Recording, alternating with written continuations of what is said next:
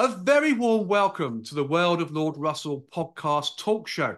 And today's show is Sportsmen, Royalty and Politicians, which captures the life of a charismatic, articulate, sophisticated, unique, extremely talented and intelligent man who's, an acclaimed sports artist, and not just sport either, but artistic brilliance with royalty and politicians too, whose career spans over 70 years.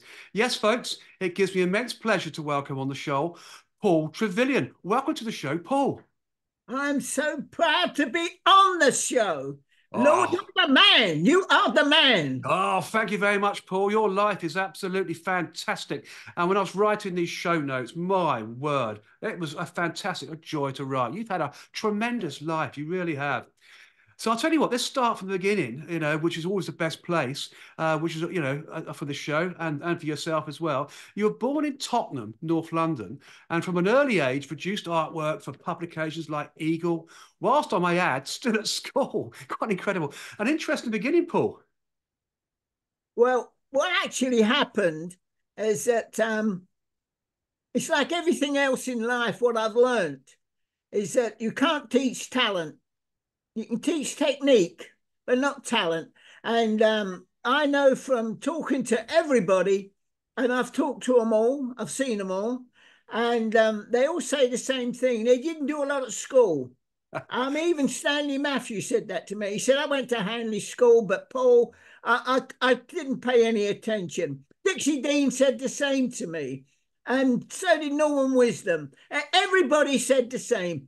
And schooling was the same for me. I didn't do a lot at school. I wasn't interested in history. I wasn't interested in geography. I just wanted to draw. That's all I wanted to do. And it was my mother who discovered that I was some sort of an artist because I always insisted on gravy. And my mum used to wonder why, even when I had a dessert, I still wanted gravy. And she used to say, no, you can't have gravy with a dessert, but why do you always want gravy? And I used to show what I was doing with my fingers. And then she looked at it and she said, that looks like our dog. That looks like Wow. the horse. That looks like... And my dad said, you're imagining it. It's just your imagination. He's just playing with it. Just leave him alone. He's got to learn to eat with a knife and fork.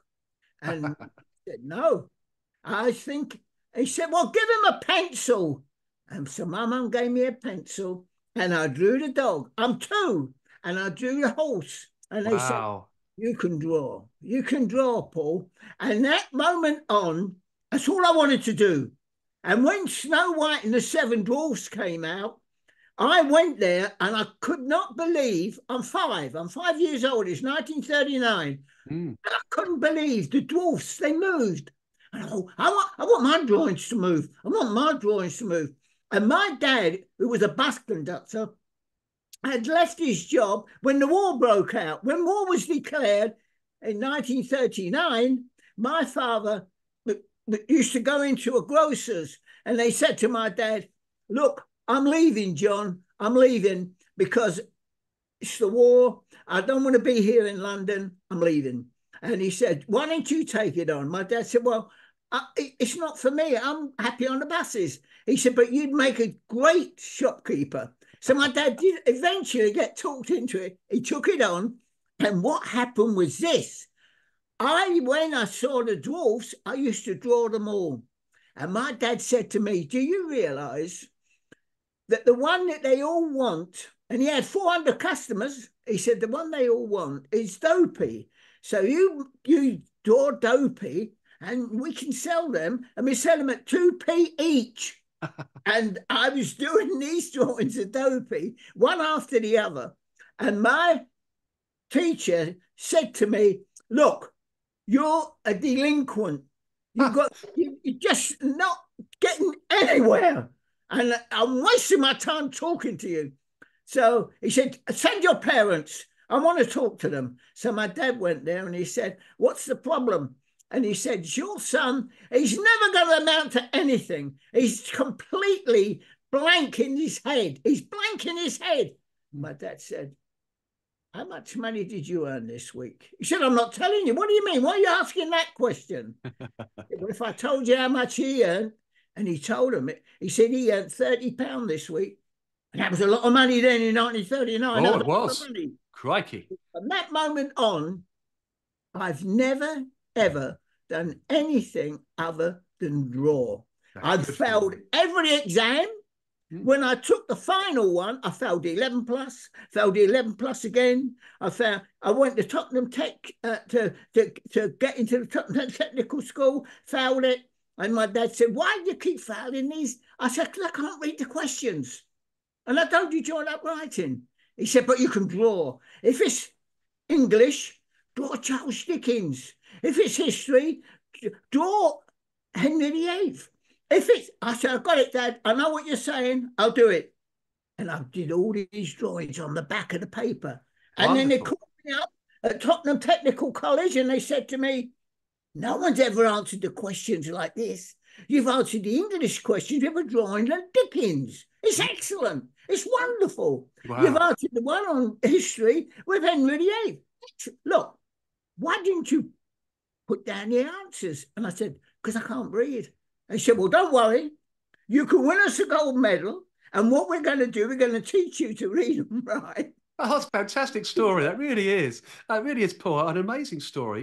And of course, in the early 1950s, Paul, you were a young Spurs fan, we know that, and you had some interesting nicknames too. You were called the Toulouse-Lautrec of Tottenham Tech and the Bear.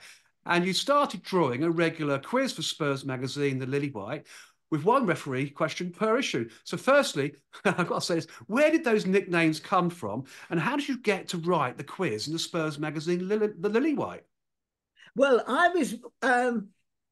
my father took me to see my first match.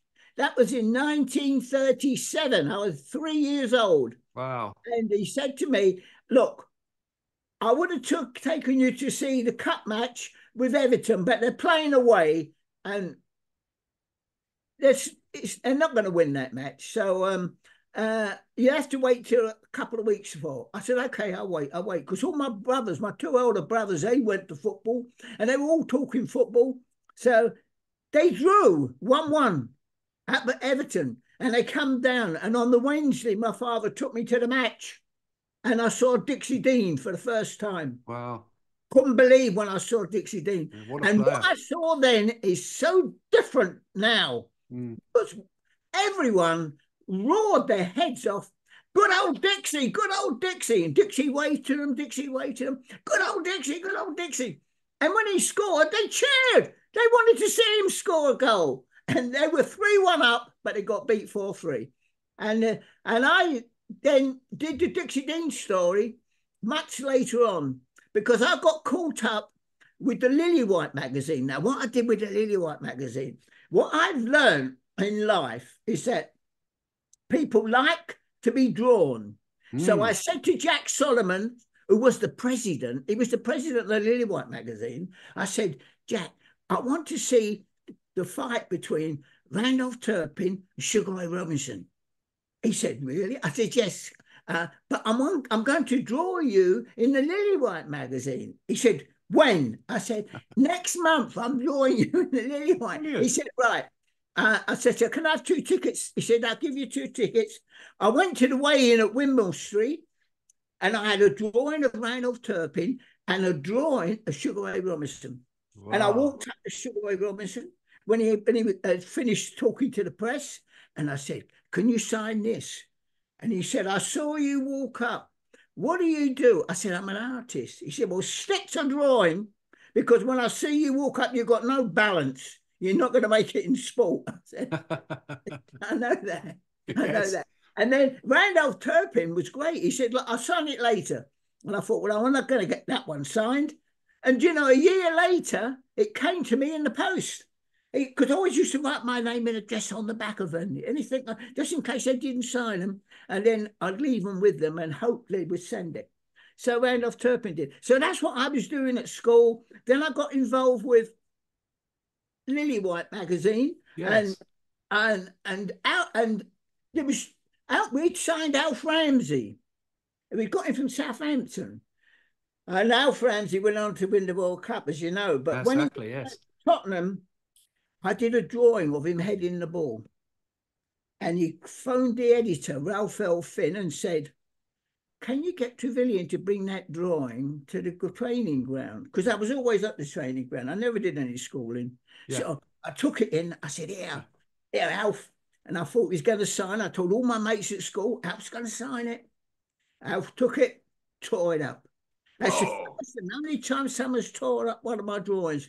And Alf said, the higher the ball in the air, the lower the standard of play. Do what a player does best. What do I do best? I said, you pass the ball, you knock it 30 yards, it goes straight to it. Right. Now, if you want to do someone heading the ball, draw that loft house. But don't draw people doing things that they don't do best. So interesting. I learned. Bill Nicholson gave me the best advice ever. All he ever said to me was, sharpen a few more pencils. Get busy. And he kept me, and I used to sharpen the pencils. Well, fantastic. What a great story. You know, it really is, Paul. It's fantastic. And from the 1960s through to the 1980s, you designed and illustrated pieces for the Daily Mirror, Daily Express, The Sun, the Daily Telegraph, The Times, and TV Century 21. And your work, has been syndicated worldwide. So your brand of artwork was truly identified as a product of pure genius and quality, Paul, wasn't it? Well, the one thing I did, look, I was born 1934. So in 1939, the war was declared. I was 5. And all through the war, I used to look at Winston Churchill with his little victory sign, a big smile on his face. And I thought, we're going to win. We're going to beat Hitler. We're going to beat Hitler. We're going to beat Hitler. So I was happy with that. Really happy. And it kept me going all the way through. Even when we was in the shelters, during school time, this is true, there'd be daytime raids. And the teacher would say, right, everyone stand up. First line first row first, the first line, first row, and march, don't run, march to the shelter. Because you're soldiers without uniforms. Yes. You're soldiers without you. We said, yeah, we haven't even got guns, miss. Don't worry about the guns. You just go to the shelter. So we used to go to the shelter, sit in the shelter, and then you also get, someone would be crying, think, oh, I heard a bomb then, I heard a noise, I've heard the guns, I hope my house is still there when I go back. Yes. That's a frightening thing, you didn't know. And then kids would come to school and say, look, I've got some shrapnel. My dad got me this. He's in the war. And look what he's got me. I thought, God, how'd you get that? And then you wouldn't see that boy again because his dad got killed at the front. Yes, so sad. we never said to anybody during the war, see you tomorrow. She may not see him tomorrow. So that's the line you left out. So all this time, when Winston Churchill in 1954 was 80, and the House of Commons and House of Parliament, they got together and they presented him with a painting by Graham Sutherland. And I thought, that's great. And Churchill hated it. And his wife, Clementine, she destroyed it. It was bad. So I thought, that's not right. So the next year, I did a drawing of Winston Churchill as I saw him smiling with a big smile on his face. I thought, that's what I'll do. I did this drawing, and I was working there for Laszlo Honig and in South Audley Street. And we were designing something for Bernard Sunley. Now, Bernard Sunley had a magnificent ballroom. I've never seen a ballroom like all these chairs. And he said to Laszlo Honig, we've got all these chairs and they sit in these chairs too long. And the board meeting should be over. I want it over in 10, 20 minutes. But they still sit there. What can we do to make... So Laszlo said, can make a smaller chair. He said, no, they'd know that. I said, put pony skin. They said, what? I said, I sit on them ponies when I go to the seaside and it sticks through you. It goes right through your trousers like little needles. Like it. And you all have artificial. And Sherlock said, I'll have artificial. Yes. And we did that. He said to us, every board meeting is over in 10 minutes now. They get out quick. They don't sit around. So that was good. So I've got a good relationship with him. And what I did, Laszlo said, look, Bernard Suddenly, during the war, built a lot of airfields for Churchill, a lot of airfields. And he knows Churchill very well. So if you do that drawing, I said, well, I've done it. Look, you can see it. And Laszlo said, had you got him smiling? No one draws Churchill's. I said, but that's how I saw him during the war. He said, right, I'll get Bernard Suddenly. And Bernard Suddenly sent it to Churchill. And then I'm in the showroom. And I'm in the studio now drawing, and then suddenly Rose Honey, now she was Rose Rosenberg, that was her real name, and she was Ramsay MacDonald's private secretary, they were Labour, and she was in America on a tour, and Churchill was out of office, and he was on a book, he'd done a book, and he was on there promoting a book, and she said, and so she was talking to Churchill on the phone, and she said, look, you got his Churchill's on the phone, just like that. That was, but then she knew him that well. Yes. She gave me the phone, and the voice said, Churchill here. Is that Trevillion? I said, yes. Be at the Bernard Suddenly buildings next Wednesday, 11 o'clock. Oblige. I went on the phone. Wow. Said, so he said, oblige. What does that mean? He said, that's a summons. Yeah, you've got to go. Yeah, we went together, me and Laszlo, and we went, and I saw Winston, and he had the drawing. Wonderful. And I said to him, I can't believe that you like it so much. He said, this is excellent. You've got the twinkle in my eye, and you've got the smile. But I was amazed when you walked through the door. I was expecting someone so much older.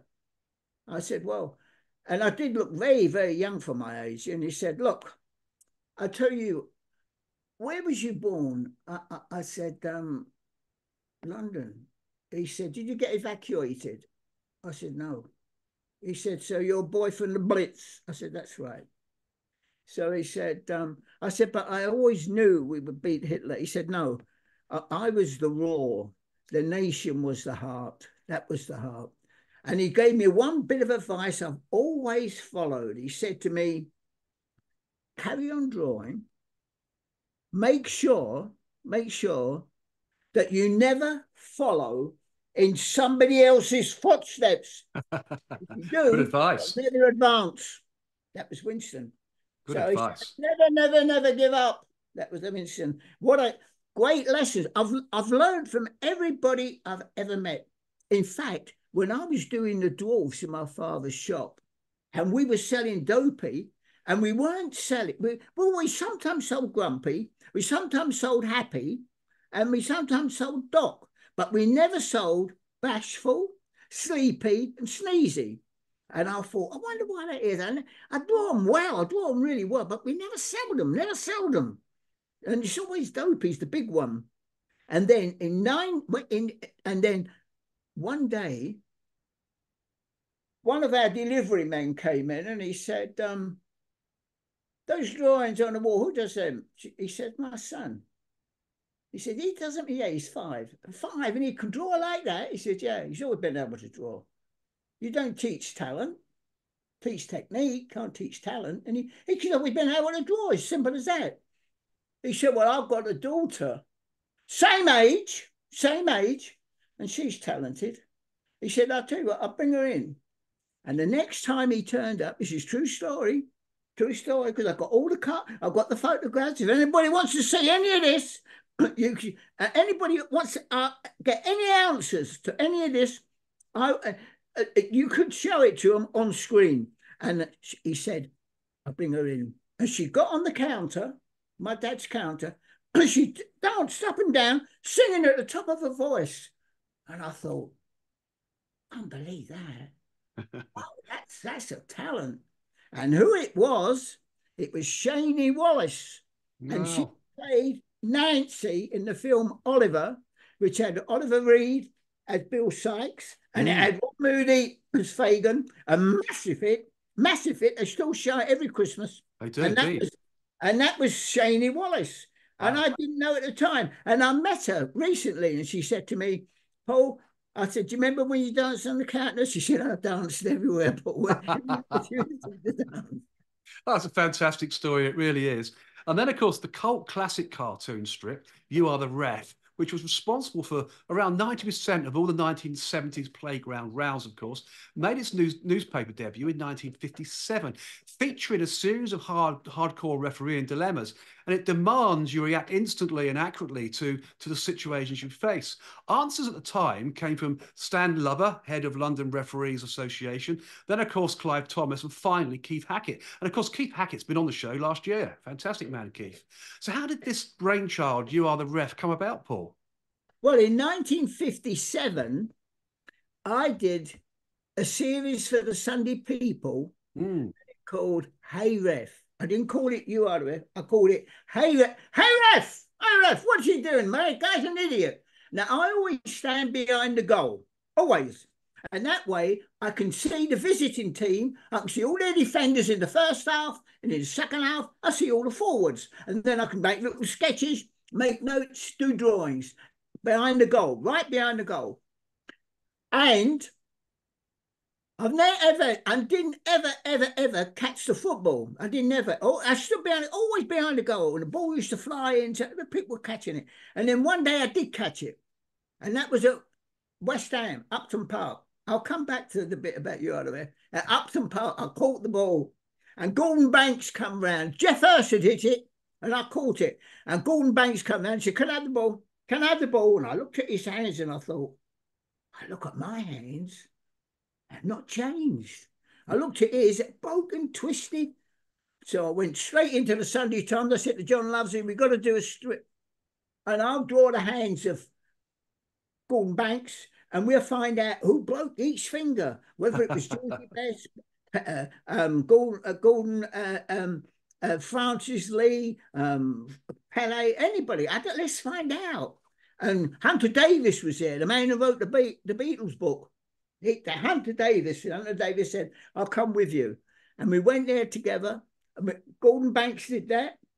And I've got the thing that appeared in the Sunday Times. It's all the geography. But I was always behind the goal drawing the players.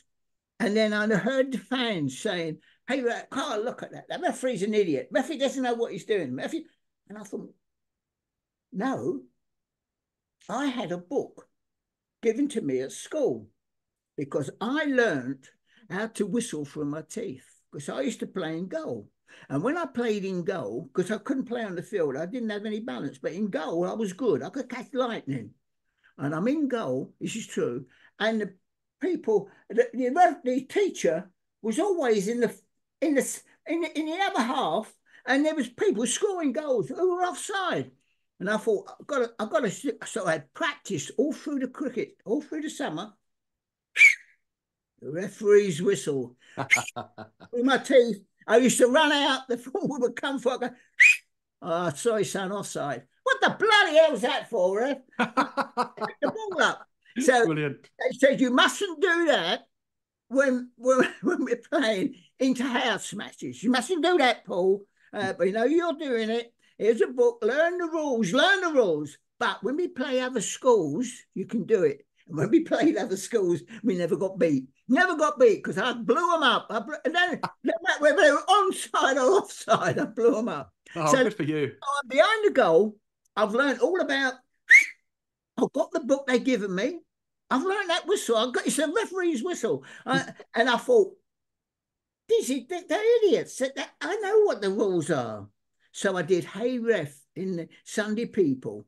And they had to answer the question, what happens if this happens? What happens if this happens? And they had to answer them. And it was so popular that Shoot magazine got onto me and they said, "Can we have that series?" I said, yes, because I agreed to do it for Shoot. When I was at school, I wasn't the greatest. I was good, but I wasn't the greatest. I wasn't Rembrandt then. So what I used to do, they would use my work. And I'd be so glad they'd use my work. I clap my little hands and I think, God, I've used it. Oh. And then they said, "Can we have it?" I said, yes. They said, "But we can't use Hey Ref. We can't use that. It's not right. We can't use that. But what we will use, can you come up with a different name?" I said, yes. you are the ref. You be the ref. You are the ref and give the answer. He said, good, love it. So you are the ref started. And what happened, Stan Lover used to do it. He was brilliant. And then we got the book. He started to do it. I won't mention his name, but they called him the book. Everybody will know if they know who the book was. He was the one who blew up when someone scored in a World Cup match and they headed the ball in, but he blew up. And when the ball was left for the corner, it was a corner. So I watched the cup final, and Keith Hackett, 1981 cup final, and that was Spurs, and they played Manchester City, and Keith Hackett gave a penalty, and I said, that's not a penalty. It was Miller, and I thought, that's not a penalty. And I was so convinced of that, and I made everybody hear about it. And so I got a phone call. It was Keith Hackett. He said, Paul, have you checked? I said, yeah, I've checked it. He said, do you still think it's not a penalty? I said, I've spoke to Miller and they all agree it was a penalty. You was right. He said, look, I said, can you help me out? I said, I do, you are the ref, but it takes them 2 or 3 days to get the answers. And I'm racing like mad to do the drawings to shoot. I said, I'll return them in 2 hours. Wow. Better than that. I Yes. could take him on the phone and he'd give the answers straight away. He was the best. He was the best, and he still is. Yes. He was a great referee, wasn't he? And I was so pleased to have him on the show. And of course, I also had Paul Miller on last year too. So some Tottenham, Well, yeah. he's different class, that guy. Oh, A fantastic. different class. Oh, top men. They're both top guys. You had the best. You had Jimmy Cricket. Jimmy Cricket as well. Yeah, he's been on the show. I've had some great people on, and I got some great stars like yourself, of course, today on the show, and stars, great ones coming up. He's a great guy, Jimmy Cricket. Fabulous, absolutely. I worked with him. Yeah, I did shows with Jimmy Cricket up in Blackpool and everywhere. Jimmy Cricket, he's the funniest man ever, and he never swore. He never did. No, he doesn't. He was the cleanest comic, and he still got them to laugh. He did. Completely clean. Never swore. Never did anything off the cuff. It was always absolutely chiseled every line, every punchline, right the way down, and bang, bang, bang, bang, bang. Absolutely. I tell you this, when I got into show business, I worked with Norman Wisdom. Now, what Norman Wisdom said, I did 8 weeks, summer season with Norman Wisdom in Torquay. Norman Wisdom said to me, do you know, Paul, as soon as someone becomes a name, as soon as they become a name, they just think they have just to turn up, walk around, walk away. I do much more than that. He said, the other day I was at Arsenal. He was an Arsenal supporter. He said, and they said to me, Norman, could you just walk around the ground? I said, what do you mean? Just walk around the ground? I said, no, I'll tell you what I'll do. They said, what? I said, well, you watch. He said, I went up to a policeman.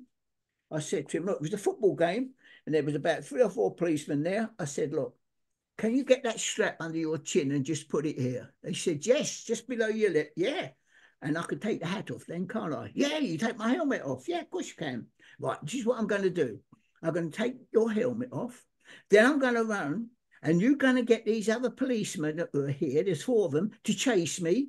And then when they chase me, let them I'm pretty quick, but make sure I'm in the penalty box when they all jump onto me, all of them. And then I'll get up, and I'll still have the helmet. And I'll kick it in the goal. He said, brilliant. And the crowd went potty. They would. It was completely off the cuff. How could it be off the cuff, Paul? They got them. You can't just lift, but that's what you do. Exactly. I've never ever, and he was the best. Norman Wisdom always put on a show. No matter what it was, if he was signing autographs or that, he'd always make them laugh. He was brilliant. He was brilliant. Absolutely fantastic comedian. Arthur, though, I worked with Arthur. Look, I worked with all the. I worked for Phyllis Rounce. Phyllis Rounce found Tony Hancock. She found Terry Thomas. She found Charlie Drake. She found them all. And she found me. And she said to me, I'm going to get you to work with all the old timers. You're going to work with Arthur Askey next. I worked with Arthur. And Arthur, I said to myself, oh God, I've got to bring him on. I was bringing him on. I'll close the first half, and then I had to bring Arthur on. So I said, ladies and gentlemen, Arthur Askey, you know he's getting on. So before he passes away, I'm going to get him on. And the crowd went, whoa. And I thought, oh, what are we? And Arthur come out. And a big roar, busy little bee, you know, buzz. And he says, I walked off, and the manager there said, no one wants to see you when you. I said, yeah, I know, I'm off. I know. He said, no, he wants to see you. And next minute, I heard, Trevillion, come here. And I had to go back out. I'm walking out. This is how you learn things. I'm walking out and I'm thinking, oh, Christ, what's he going to say? What's he going to say? And when I got there, he completely destroyed me, brought the house down. Every remark, he hammered me to pieces when I come off. And Norman come in my dressing room at the end of the show, and he said to me, we do that tomorrow night. I said, what, exactly the same? It's exactly the same. We do it tomorrow night, and we do it the night after that. We do it for the week. I said, but he said, what was you thinking when I called you out? I was thinking, what's he going to say? He said, I'll give you a lesson. You should have been thinking, what am I going to say? Because you just stood there. You said nothing. Next time someone calls you out, think what you're going to say. Get a response.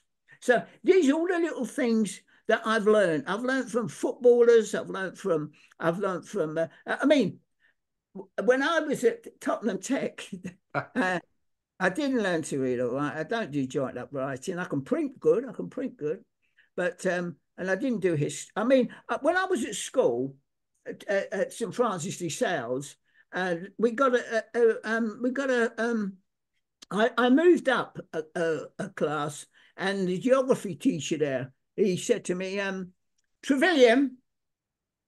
I said, yes. He said, you don't like geography, do you? I said, look, I like to draw, sir, and I don't think it helps me. And he said, what about history? I said, look, you never learn anything new in history. He said, what are you talking about? I said, you never learn. He said, look, Trevillion, you're going to learn geography. Do you know where Australia is? I said, can you walk there, sir? He said, walk? I said, well, do you get a car? Can you get a boat? What is it? I don't know. He said, you fly there, Trevillion, you fly. I said, well, that's the pilot's job, isn't it? I don't want to learn what the pilot does. That's a pilot. So all the class laughed, and he said, right, you got detention, Trevillion. And I went for the detention. I'm sitting there, and he said to me, Trevillion, you're lucky today because I'm only going to give you 45 minutes. I said, not an hour. He said, no, because I have to catch a train at Bruce Grove, and it's a 12-minute walk. I said, no, it's not, sir. He said, what are you talking about, Trevillion? I said, it's not, sir. It's 6 minutes. I've been doing that for the last 10 years. It's 12 minutes. And it's a brisk walk. I said, it's 6 minutes, sir. He said, well, show me. So I took him outside and I showed him all the back ways. How I used to, yeah, because I used to go to Bushcastle Park to play football. I know all the short. And he said, we're here. I can't believe it. We've done that in 6. He said, will you show me this tomorrow? I said, yes. I'll take you and show you exactly how you can do this walk. He said, Trevillion. I said, look, sir, I don't know world geography, but I do know local geography. And I'm great at local geography. He said, you don't have to do it anymore. No more. And I didn't do geography ever again. Fantastic. Get the back and draw. Yes, which is what you wanted to do. It's great, isn't it? That's all I wanted to do. Look, you can always tell what if someone. I saw a player, and Georgie Best, and I said I worked with Georgie Best, and it was the best way to play football. That's what we call it. It's a series. I've been doing him for 3 months, and I said, George, how was you at school? He said, I never paid attention. All I wanted to do was get out. I always carried a tennis ball in my pocket so I could get out and I could play with it, even if it's just a tennis ball. I had to play, Paul. I had to play.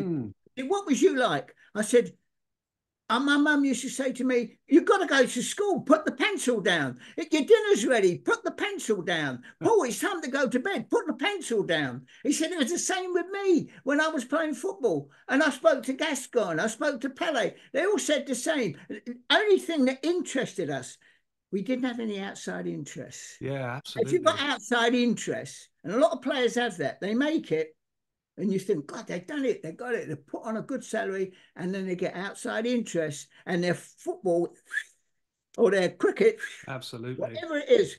In And fact, Tottenham Tech did everything to encourage my drawing and my art. I even did their magazines. And when in 1952, I remember all these dates. You see, look at this. I'm 90. I'm 90 years old, and I don't. young, 90 years young, Paul. Beaver, nothing wrong with the beaver. I'm unbelievably quick.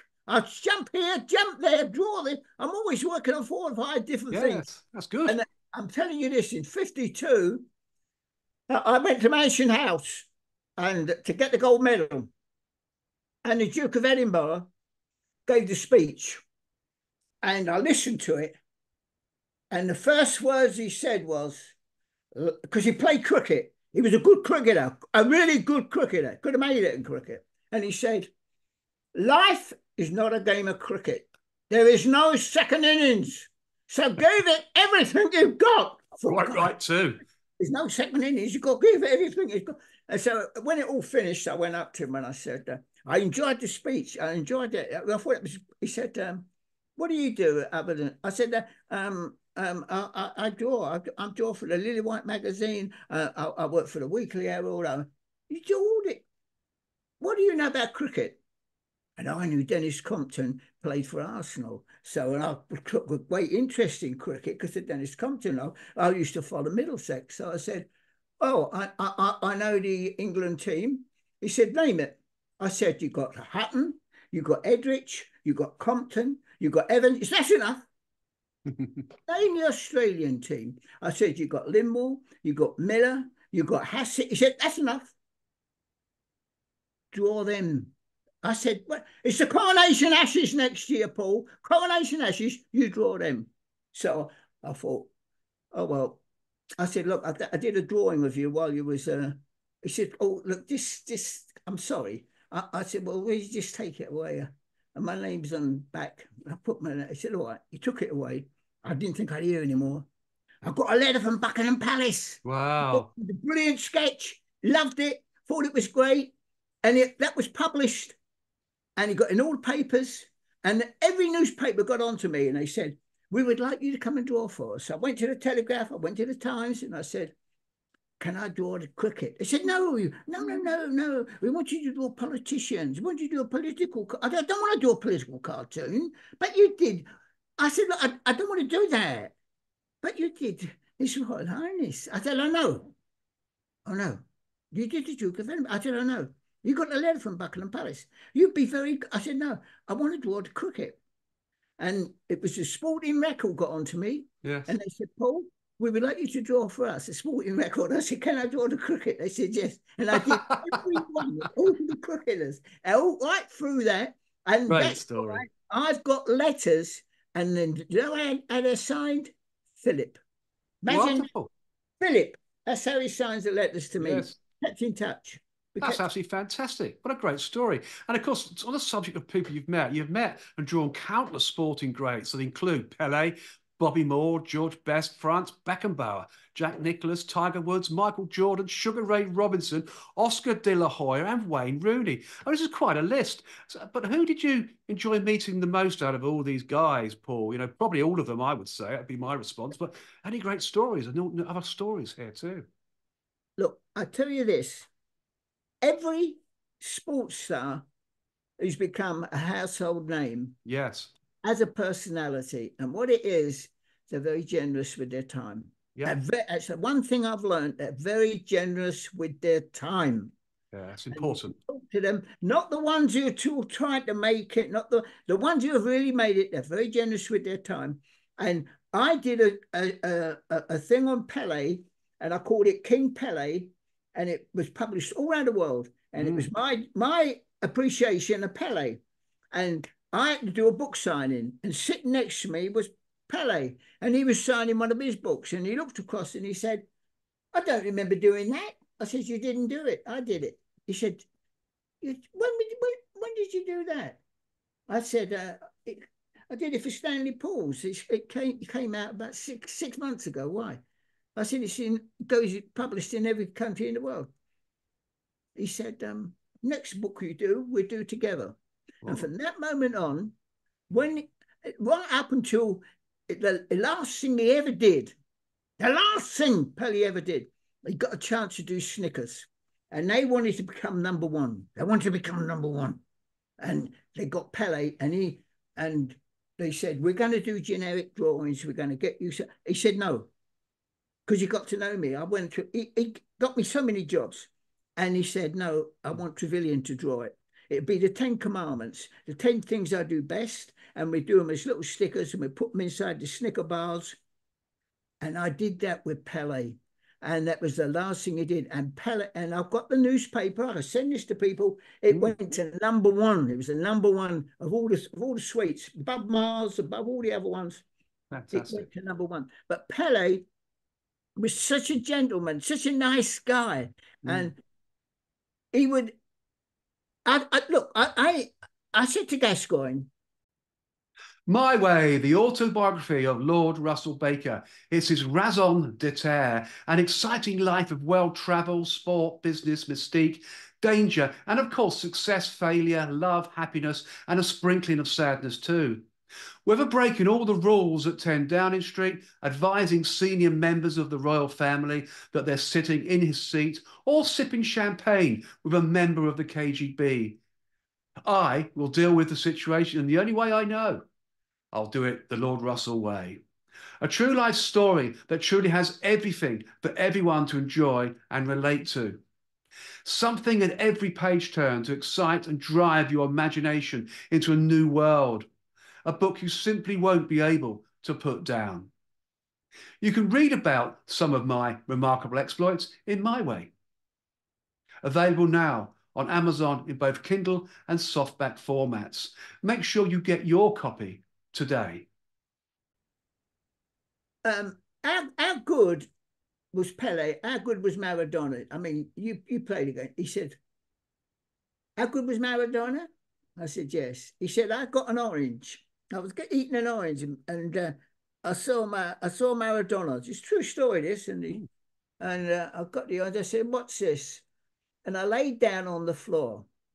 Now, I've seen people stand up and try and keep the ball up, and they're moving here, there, and everywhere. The ball's controlling them. Lay on the floor and then keep the ball in the air. You can't move. You got to keep it up. So I laid down on the floor and bump, bump, bump with the orange. And I got up. I said, what do you think of that? And do you know what Maradona did? Go on, tell me. Got his 2 socks, rolled them into a ball, and then he did it with his socks, and he kept it up laying on the floor. And I thought, different class. Different class altogether. I mean, they are, I mean, I got to know all the cricketers when I did the 53. I got to know Hutton. I got to know Compton. As Compton said, I said, you come down the wicket, Dennis. But he said, no, sometimes I come down the wicket. I come down so far, I forget what I've come down for. He said, but yet he could leave the ground and no one ran up to him to come in, because he'd already signed them. I said, no one's being held up. With Norman Wisdom, I had to go and get him his ice cream honestly, every time. I said to Norman, what do you do when you go on holiday with the children? He said, I stay in a hotel. I said, you stay? He said, I can't get out. If I get out, it's, can you sign this, can you sign that, can you sign this, can you sign that? I can't get out, Paul. So I look out the window and see him, and I wave to them. And he said, I spend the week's holiday in the bedroom. And that is Norman Wisdom. See, he said to me, keep your face out of the paper. Don't get your face in the paper. Don't get known. Then if you're not known, you can walk around Sainsbury's. I can walk around anywhere. Oh, in fact, when I go, look, what amazes me when I go anywhere and I walk in. And I went to Disneyland because I love not Disneyland. It was the XL. I went to the XL, and in the XL they're celebrating 100 years of Walt Disney. So I thought I must go because I did the dwarfs and I did the Caballeros. I did Pinocchio. I did them all. I did Bambi. So I thought I must go. So I went there on my birthday, and on my birthday, actually on my birthday. And I've got a big badge and it said on the badge 90. So I thought, that's it. And everyone said, oh no, Mr. And I went in there and I'm jumping about, limping here, and someone come up to me and said, you got your badge on upside down. Ah. I said, you got your badge on upside down, mate. I said, no, I'm 90. You're not 90. If you were 90, and that's what happens to me. When I go in anywhere, well, that's brilliant, isn't it? In there, I mean this, and you see someone, it's all right, love, don't worry, you just take your time. Oh, I'm sorry, this is the money, and that's all right, love, I'll pick it up for you. And they go out, he says, you know, she's good, she's 80. I said, really? I'm 90. I said, but you, he said, now come on, son, hurry up. They tell me to hurry up. I'm being told to hurry up. I'm 90. Oh, it's an incredible story. Oh, look, when I go on holiday, I sit in a deck chair and there's another fella sitting in a deck chair and there's a little boy kicking a ball. And it goes over by somebody else's deck chair. It's gone over there twice and the kid don't want to go over there. And he says, can you get it? Can you get it for me, granddad? And he says, I've done my walking, son. I've done mine. I said, I'll get it for you, son. I go across and I get it for him. See, yeah, here's the ball. He says to me, what? I can't believe that. He said, you just got it. I said, yeah, that's right. I went up and got it. He said, well, yeah, I'm 70. And you've done your walking? He said, yeah. I said, can't believe it. I do a 4-mile power walk every morning. Yeah, and quite every right too. I'm up at 4 o'clock. I'm up at 4. Listen, do you know what happens when you're in bed? That's where you die. Absolutely. That's where you die in bed. Remember that. So get out of that bed. As soon as I wake up, I go straight into the bathroom. Good advice. Good advice. I look in the mirror, and if I see my reflection, you got another day. You got another day. Make it happen. Make it pay. Get out there and make it happen indeed. And of course, talk about Disney, Paul. You are rated the world's top proponent, really, of comic art realism. And Disney animator Milt Neal said, and I quote, it took 20 Disney drawings to produce the movement Paul Trevillion captures in one. I mean, that's an awesome statement for you, isn't it? Well, I worked with the great Milt Neal. And it was with Pele again. Pele got me the job. Yes. And Pele, I was drawing Pele, and Milt was drawing the dog and the ball, and he could draw them unbelievable. He was the man.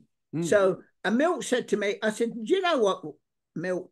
I used to draw Dopey, and that's my party piece, and I still draw it. I still draw it now, and I don't think anybody draws it better. I've been drawing it all my life. And he said, draw it.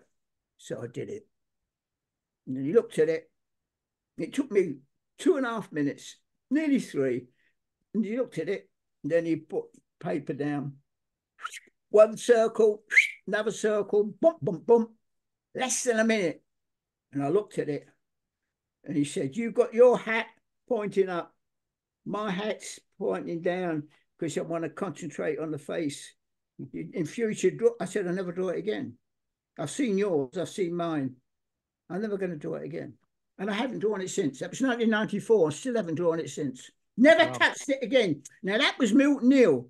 And Milt Neal realised that, I'll be honest, why I get movement is I cheat. I do 3 movements in one. See, if the player's running like that, I'll make sure his hand's out here. I'll make sure. So anatomically, they're not correct. But they look like though they're moving because I don't want a static image. When a photographer goes and gets the picture, it's static. So I don't want a static image. So I move the arms out. I move the leg. I cheat. And Milt knew this. And Milt said, what's so clever? You do 3 different movements in one. But it would take us 20 drawings to do that, Paul, to get it to that level. But it's brilliant because it works. It works. It works. And he said, I said, I would have made a great animator, Milt. He said, you'd never made it. You couldn't do it. I said, what do you mean? I could have been the best. He said, really? He said, look, see this little pad? There's 20 sheets in there. Draw the Union Jack and make it move in the wind. I said, what? He said, draw the Union Jack, make it move in the wind. I said, I don't know how to, where would I start? He said, watch me. And then he flicked the pad, yep, and the Union Jack moved. The Union, it was, I couldn't believe it, how good. But look, the Disney anime, I saw all that thing when I went to the XL. And I saw they got brilliant things how they get all the drawings. You press a button and it goes. You see all the drawings move and they get them to go. But I cheated. I pulled arms out. I get arms higher. I will not have a static image. And that's the secret. You got one of my secrets. I've just told you one of my secrets. You have. That's incredible, isn't it? I mean, it just shows what a great artist you are. Did you know this? I'll tell you something. What a surprise. I'm going to surprise you. Go on, Paul. I like surprises. You're going to love this. You're going to love this. I'm going to tell you this. Mozart died at 35. Schubert died at 31. Mendelssohn died at 48. Michelangelo was 80 odd. And so were all the old artists. And I got to know Dr. Barova. I went to my doctor and she said, oh, Dr. Barova. Dr. Barova can draw. She can draw. But she's known as the Michelangelo of medicine because she can take anything off and you won't feel it. And so I went to see and I said, look, I will give you a lesson in my studio if you do me a favor. You see this little mole here? She said, that's benign. I said, I know, but can you remove it? She said, yes. Sit down. I said, have you done it? She said, yes, it's gone. It's gone. Wow. She put a little plaster over it. She said, give it 3 days, you won't notice there. Wow. I thought, she's the best. She is the best. She said to me, are you worried at confined spaces? I said, no, I'm not worried about them. She said, right, if I put you and you went to Harley Street, I said, yes, I'll send you to Harley Street. And I know Peter Slazenak. Now, he will put you in one of those things. And I just want to know, I know that there's something about an artist who they live forever. Other professions, they don't. Now, why do artists live so long? And I said, well, the only way I can answer that is because if my wife brings in a cup of tea and drops it, I won't hear it. When I'm drawing, and nothing matters at all. I've got no problems at all. Imagine that. Yes. All I'm doing is concentrating on doing the drawing because I've never seen a piece of white paper.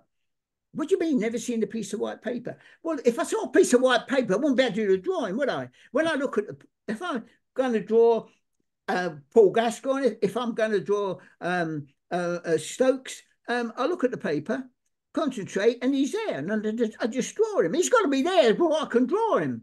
She said, you've never seen a piece of what? No. She said, well, would you go in one of the... I said, yes, I'll go in it. So I went out there, they strapped me in, and they put me in, and they said, you'll be in there for about 20 minutes, maybe 30. And when I come out, they said, you're completely clear. Nothing wrong at all. I said, and I went there, this is true, you can check this out. If people want this checked out, when I talk, people say he talks about all these different things. He makes half of it up. I make none of it up. None of it up. No. I was in the London Clinic at the same time as Prince Charles. Imagine that.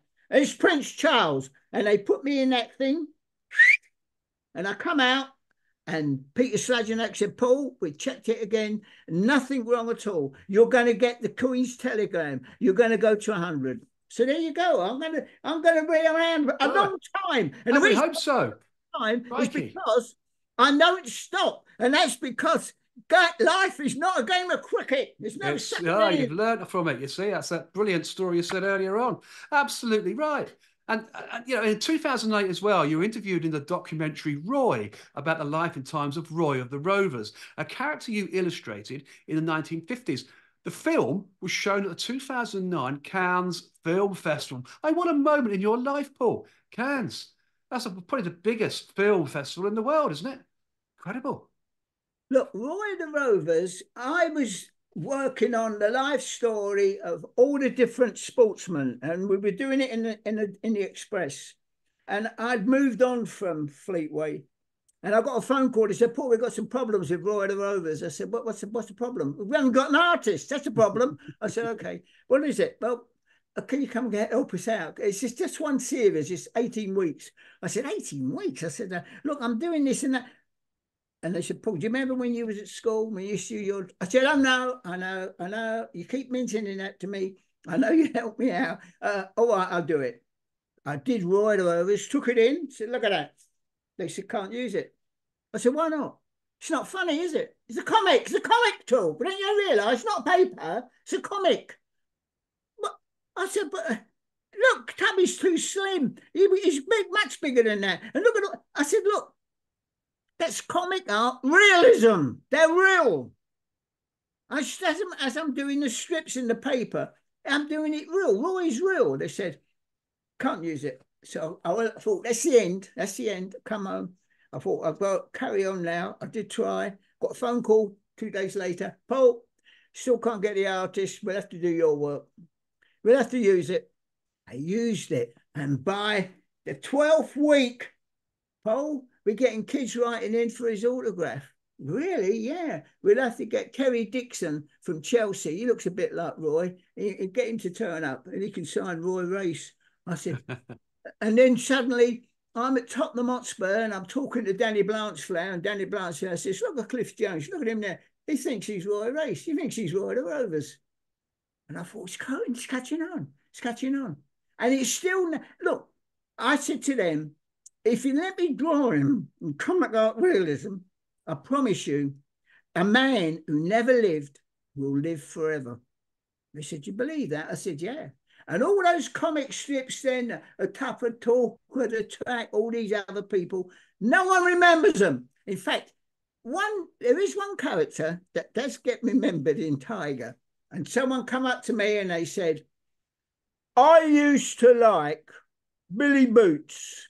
I said, "Oh, yeah, Billy. He had magic boots. I used to like Billy Boots. What happened to Billy Boots?" I said, "I didn't draw him." And he said, "What?" I said, "I didn't draw him. If I'd have drawn Billy Boots, he'd still be around now. But I didn't. I did Roy Race. I did Roy the Rovers. That was the one that's gone. He's lived forever." They even use it now when they're talking on television. When someone scores 3 goals or someone does something sensational, they use the name Roy Race, Roy the Rovers. He's a legend. Look, I watched Talking Pictures. And I watched Talking Pictures, and what the man today said, "And we're going to have on the Beverly Hillbillies." And I'm listening, and he says, "And do you know that that the man who played the old lady, the granny, she was 60 when she got the job, and she became a major star. And the guy who played Clampett, he was a..." And I'm listening to it, and I'm thinking, I did that in TV 21. I'm working for Eagle, remember? I'm working for Eagle. I was clever here. I did Can You Catch a Crook? And I used to leave 3 clues and they had to find out what they were. And I was doing, and then suddenly I loved Eagle. I loved it. And I said to them, "There's a new magazine coming out. It's TV 21, TV Century." I said, it's going to be big. I said, and they're using the television characters. Going to do Berkshire, they're going to do this, going to do that. And they said, "No, we don't want to do that. No, the kids watching television. We want them to go out and exercise and do this and that." I said, "No, but it's going to come out." And they said, "Well, look, it will not be successful." So they got on to me and they said, "Paul, can you help us out? Can you draw Berkshire? But we want it drawn just like the TV series." I said, "Yeah, I can do that." "What, real?" I said, "Yeah, real. They look really real. They look right. Can you draw Beverly Hillbillies. I said, yeah, I can do the Beverly Hillbillies. And can you do the Munsters? She said, do the Munsters. And I did them. In 12 months, Eagle disappeared. And I loved that paper to death, but it disappeared. And that, everyone, it's unbelievable. And I did Burke's Law, and what's his name now? Forgot his name for a minute. He came over. See, it's a name I forgot. You see that? I'm not 100% perfect. Yeah, no one is, Paul. Anyway, Gene Barry. Don't remember it. What a man! What a man! That was a little trick there. I was playing around a bit. A little bit. Trip down memory lane. Gene Barry. He was Burke's Law, and he came over to the talk of the town. See, I've been around everywhere. People are going to say he's making it all up. No, I'm not. You're certainly not. I was there when the King was in the same, and I was there at the same time. There was 2 policemen outside. I had to get past 2 policemen. Then I went inside. You had to sign all different forms, and it took me half an hour. Anyway, bottom line is, he was at Talk of the Town. He was singing. I didn't know that. Anyway, I took my drawing along. Gene Barry signed it and said to me, I said, look, this is the stuff I'm doing. He said, brilliant. There's no one can compete with you in America. That is the best. You've got me. That's brilliant, brilliant. And he went all the way through it. And that was what I was doing in TV 21. So you see, I never, the one good thing about me is I never let them use my picture. Every contract I've ever signed, I only use my picture twice. I only use it twice. Throughout a year, as a year's contract, I only use it twice. And that way, no one knows Paul Trevillion. And I never, ever, I can't say, I'm like a doctor. I studied and studied and studied. I admire doctors. I admire anybody who studies and studies. I admire pilots who get into, how they ever do that, I don't know. I was born with a talent. And it's the same as footballers. It's the same in sport. The one thing they want to do is to do exactly pick a ball, hit a cricket ball, or swim. There's nothing else I want to do but draw. And so I can't claim I never once think, oh, I'm a bit special. I'm not. I was born. I could draw when I was 2. It's never changed. I've got a pad there. I look at my drawings when I was 7. Look at my drawings when I was drawing Orson Welles, when I was drawing Bing Crosby, when they was all on the films. I look at them and I think, God, what happened to that artist? What happened to him? He was good. But you change. You do change. My work is much different now to when I was there, but I look at that. I look at my one of Sugar Ray Robinson. And I challenge anybody to draw a better one than Sugar Ray Robinson. That's 1951. 1951, I look at it and I think, wow, what happened to that artist? I don't know what happened to him. And I look back all over the years and I wonder, I would like to get back to doing that. I'd like to get back to drawing like that. But I've changed. You get different and you do different work. Yeah, life changes. I'm a happy man. You are. I'm happy. And I want to say to everybody who watches this program, whatever you want to do what. And I saw Walt Disney had it. Forget the talk. Just do it. Do it, exactly. And to be honest as well. Look, I do talks at schools, motivational talks. Yes. And the last one I did, I'm standing on stage and someone says, I says to them, what do you want to do? And he says, I'd like to be an author. I'd like to write some books, but I've written 20 books. You've written 20? Yeah, I've done 20 books.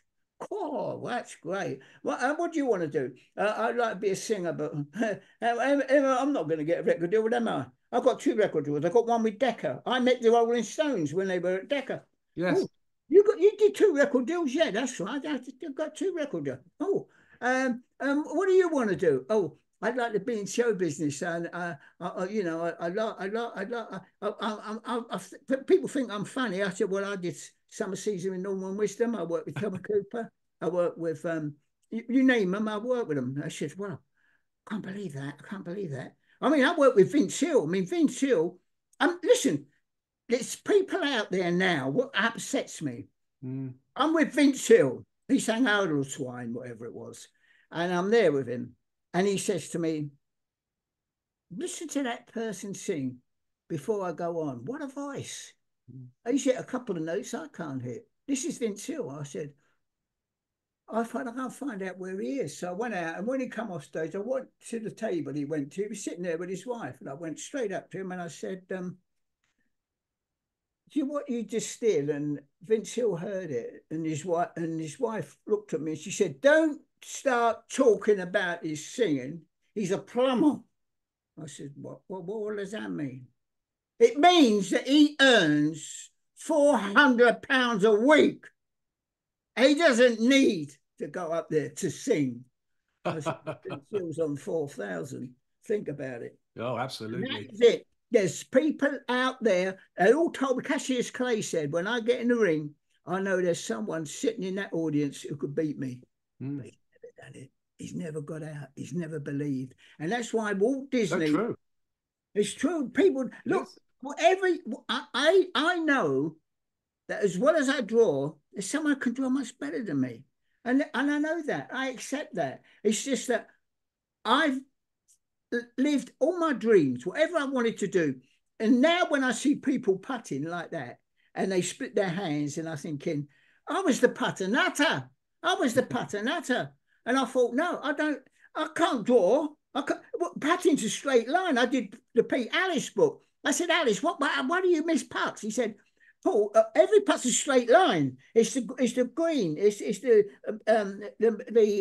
rolls on the green that turn it into the hole. But every putt's a straight line. I said, but you can't do a straight line. Michelangelo never did a drawing with his hands together. I said, I'll do that. Boom. And I did it. And I thought, I don't miss. From 4 feet, if I aim for 6 feet, I aim for a hole 6 feet away, not 4 feet. And the speed of it takes out any borrower on the green, drops in. So when I was at one working in Norman Wisdom, I got all these papers. I showed them to people. Everyone kept saying to me, "Oh, you're a good putter. Will you come on the putting green? Come on the putting green." I said, "I'll come on the putting green just once, because I never miss."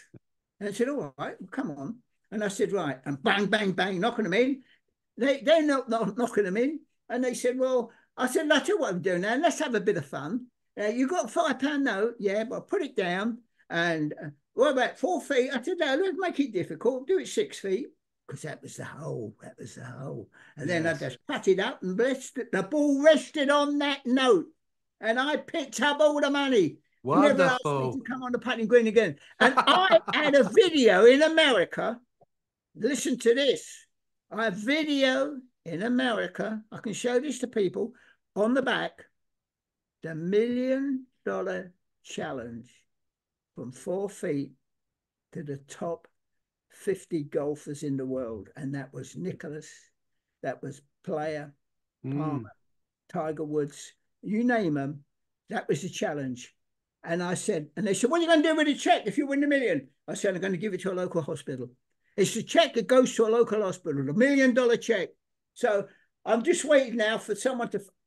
Not one of them took it up. Not one of them. No Tiger Woods took it up, because I don't miss. And the reason I don't miss, they putt with their hands together.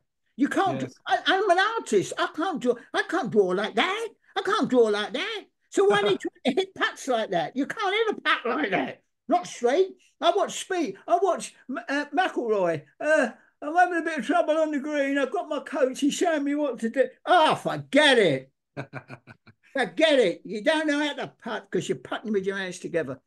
So is there any questions you want to ask me? Because I've been talking and talking. You have, and it's been interesting to listen to you, Paul. And we're sort of drawing to an end anyway, but I'm just saying, you know, you say you're just an artist, but actually your non-art life so far is as follows. And I've got a long list here. Let's just bear with me.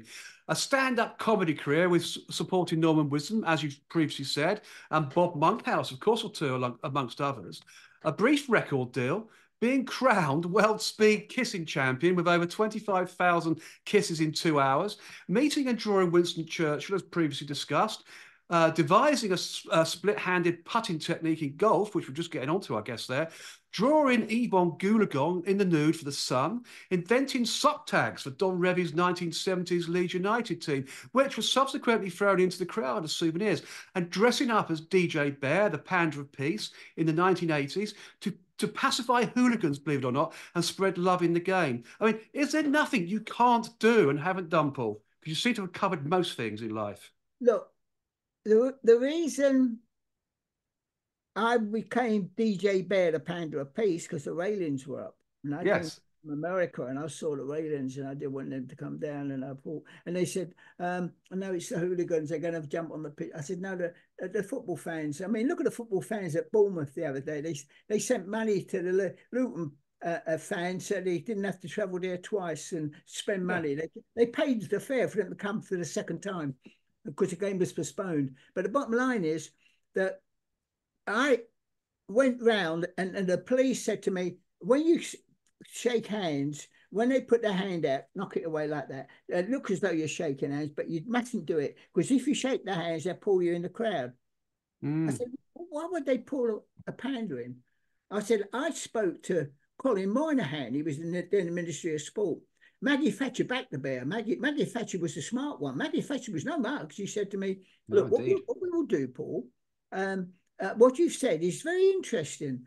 You get a panda and you're going to, I said, yes, I went to Panda Drinks and I said to Panda Drinks, how would you like a mobile advertising board going right around the ground? How would you like that? And they said, well, that's good. That sounds good. Yeah, it's going to cost us a lot of money. I said, no, it's going to cost you nothing if you sponsor the bear.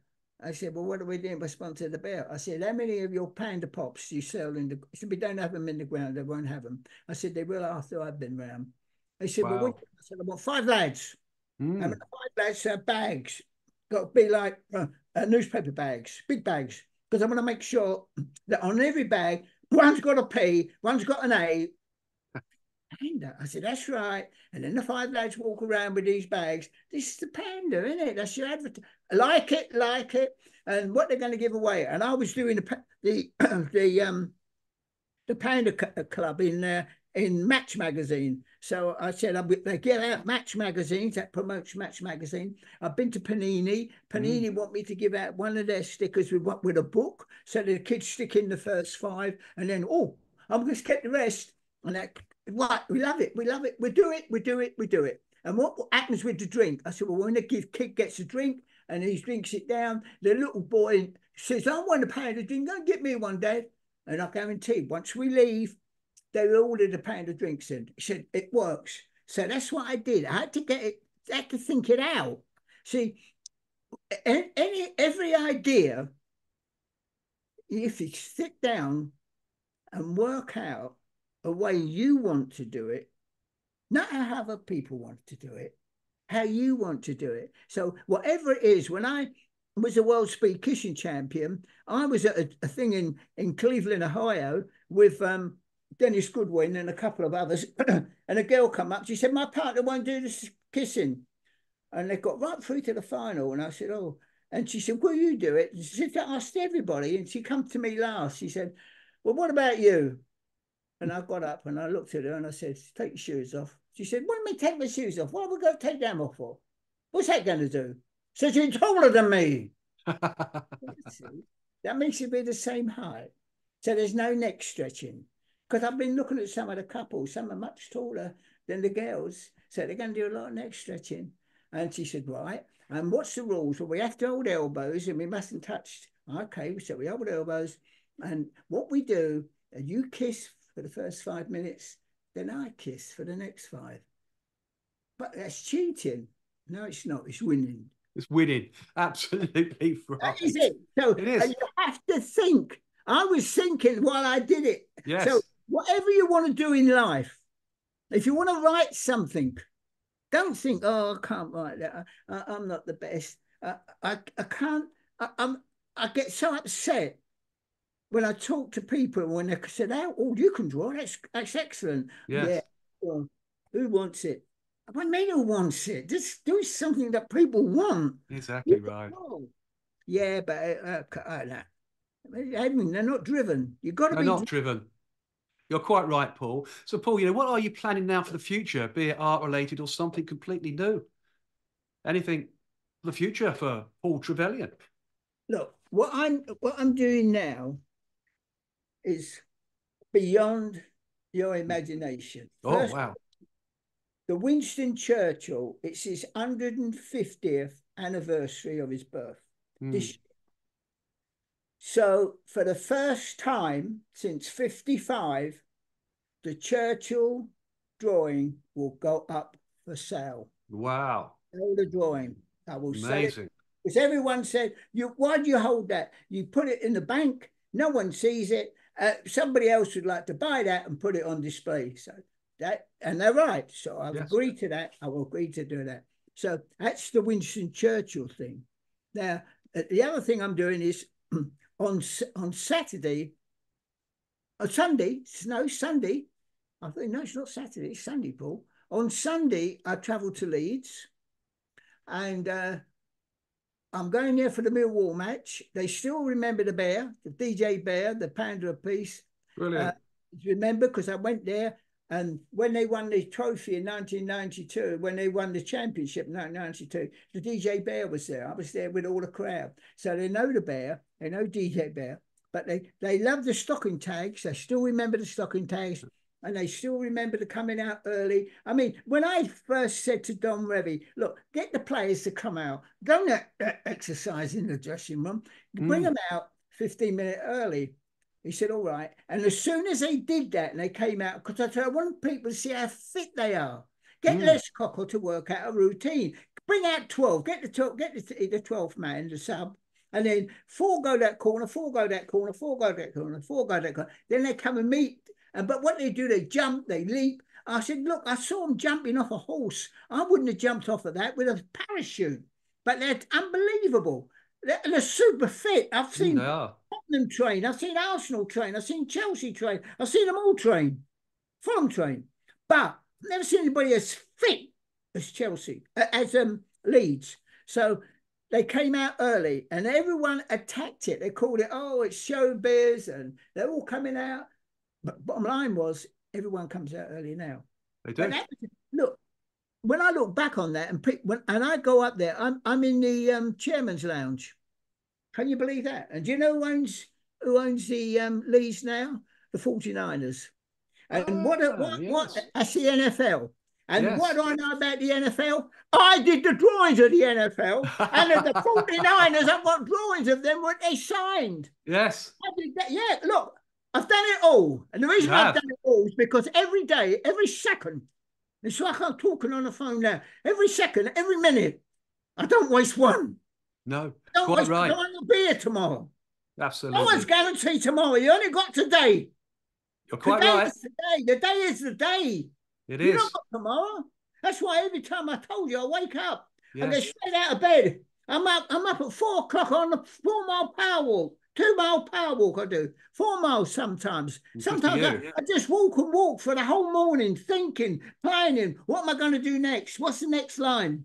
And I've got all these different things set up, one after the other. I've got commissions that I'm still trying to do. I'm doing a guy named, I could show it to you. I'm doing, I think it's Leslie someone, and he was the first black footballer. And when they picked him for England, but when they found out that he was black, he didn't get the cap. Imagine that. It's shocking. I'm drawing him. Oh. I've just finished drawing Strachan. And that's for the people at Ellen Road. Yes. I know the players. I'm doing a documentary for Eddie Gray. And that's all about, because I said he could play on snow and not leave footprints. That's his balance. He had that good balance, that good a balance. He was a great player. No doubt about that. But look, I don't profess to be anything more than someone who can handle a pencil. That's all I am. I'm nothing more than that. I'm someone who can handle a pencil. But I've always believed in Paul Trevillion. I've not listened to the doubters. Never, ever. Never do that. But that's what Milt Neal told me. Yes. He said, Walt Disney, No matter what they said, oh, you can't do Disneyland. It's going to be a flop. Who's going to go there? He said, everyone will go there. The grown-ups will bring the children, and then the grown-ups, all the rides, all the things, you bring back all their memories, Mary Poppins, all those things. And that was Walt Disney. And Walt Disney always said, it's not the talkers, it's the doers. It And is. a lot of people I know, I talk to them and say, I'm going to do this. I always say to them, Do when? it. Yeah, When? do it. And they say, well, I'm thinking about it. I said, start tomorrow. Yeah, now. Start tomorrow. Exactly. Get up and do it. That's what you got to do. That's life. You've got to get up and do it. Absolutely right, Paul. Fantastic. And I've just had a quick look at the clock. You know, we're well over an hour, which is brilliant. About an hour and 20 minutes, because your story is so brilliant. It's lovely. But as always on the World of Lord Russell podcast talk show, we could talk forever, Paul, and I know you could too, about your life and amazing life in publishing, photography, as a distinguished and revered writer covering sport, royalty, and of course, politicians. It's been a huge pleasure as always, and as always, the pleasure is all mine, and of course the show's audience when this podcast is released on the World of Lord Russell podcast talk show and the Lord Russell Baker TV YouTube TV channel. So thank you, Paul. Ladies and gentlemen, I'll give you Paul Trevillion. Absolutely fantastic story. Really is. Okay, stay on for a while, Paul, and I'll just close down, introduce the next guest, and just have a quick chat afterwards, if you don't mind. Fantastic. So the next episode on the World of Lord Russell podcast talk show is Hellraiser by the Menace, where my special guest will be Dennis Priestley, who is an English former professional darts player. Dennis won 2 world championships and was the first player to win both the BDO and WDC, which is now the PDC, of course, world championships in 1991 and 1994, respectively. Dennis was nicknamed the Menace after the Beano character Dennis the Menace, and reflected this by wearing a red and black Dennis the Menace shirt and using red and black flights. Quite brilliant. What a story this will be, as Dennis Priestley is one of the world's true darts characters. And of course, I first met him, Dennis, of course, in Tenerife in January 2018, when John Lowe introduced me to tennis. A great story. So another exciting show to look forward to on the World of Lord Russell podcast talk show, available, of course, on all podcast media platforms and the Lord Russell Baker YouTube TV channel. And of course, I'm looking forward to seeing you all on the inside. So until then, it's au revoir from him and au revoir from me.